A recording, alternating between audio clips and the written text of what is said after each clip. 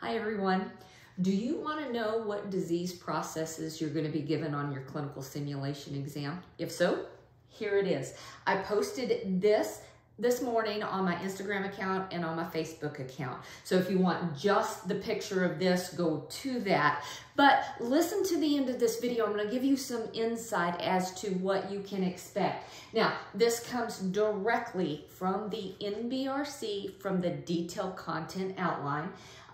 Somebody had already asked me, well, it says it was published in 2020 and it's outdated. No, it's not. The exam hasn't changed since 2020, so this is still relevant. Okay, so you are going to have 20 clinical simulations. So you can see the total down here at the bottom is 20. All right, of those 20, you can expect 7 of them to be adult chronic airways disease.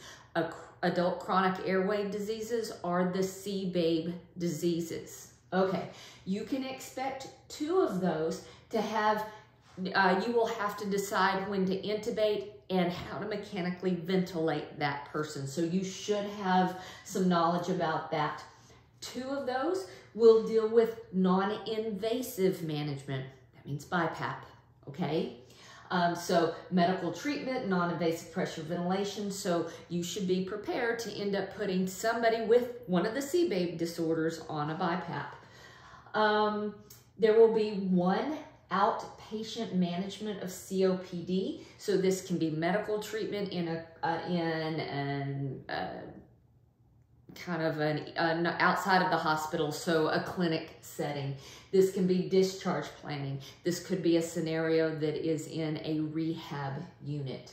You will have 1 outpatient management of asthma. Now, listen to me here. When we're talking about management of COPD and management of asthma, that's Gold Angina guidelines, okay? So if you're not familiar with the Gold Angina guidelines, you need to be. All right, and then there's going to be 1 that deals specifically with diagnosis of one of the CBABE diseases. So if I were guessing, I would say this is more than likely going to have some PFTs to it. Okay, so just so you know, you need to expect these disorders, okay? Adult chronic airways disease.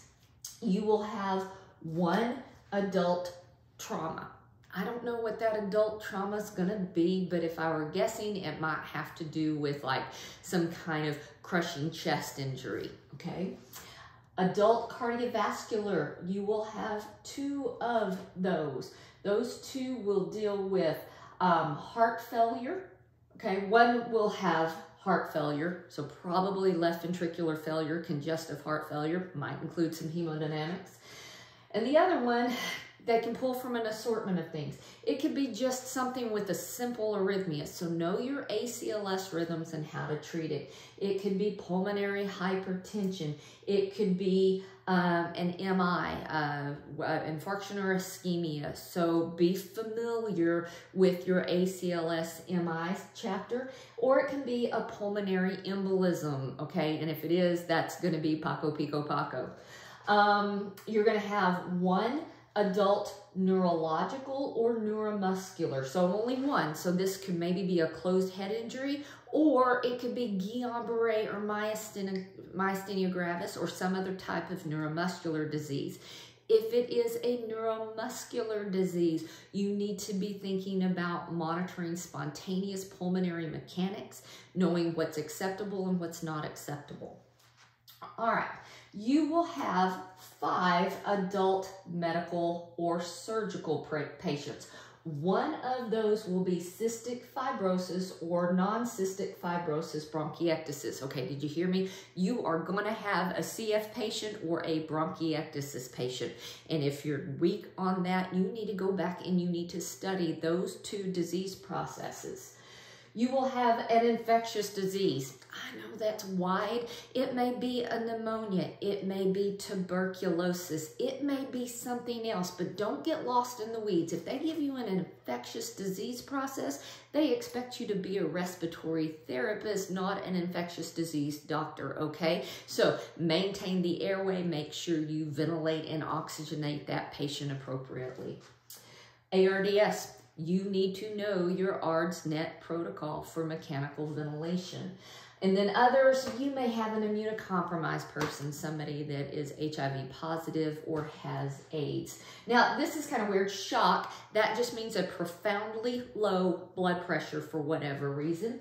It may be a bariatric patient, and I know we don't know about bariatric patients, but I am a respiratory therapist, and I know that's going to be an abdominal procedure, so I'm going to have to be aware of atelectasis. And then the psychiatric. Okay, again, they don't expect you to treat the psychiatric problem, but they may give you a psychiatric patient that is having trouble ventilating or oxygenating. Okay, remember, you're a respiratory therapist, and the clinical simulation you have to deal with has to do with basic respiratory care. All right, you are going to have 2 pediatrics. Okay, 2. One of them will be pediatric asthma. How easy is that? You know exactly what to study, okay? The GINA guidelines has a section for pediatrics. Look over it.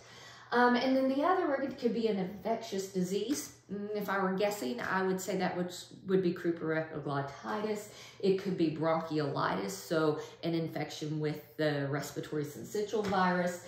It could be BPD, meaning a chronic lung disease. We gave the infant that disease state because we beat up their lungs when they were on the vent.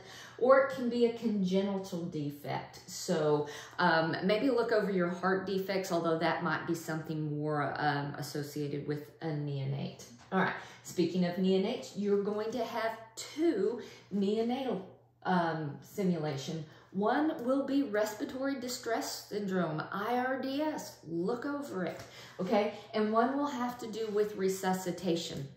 I would be prepared for that resuscitation to be in the delivery room, so APGAR might be part of that. So anyway, here are those disease processes. I hope this has helped. If you need further help with studying for the clinical simulation exam, I have a CSE success course, so message me if you're interested. See you soon.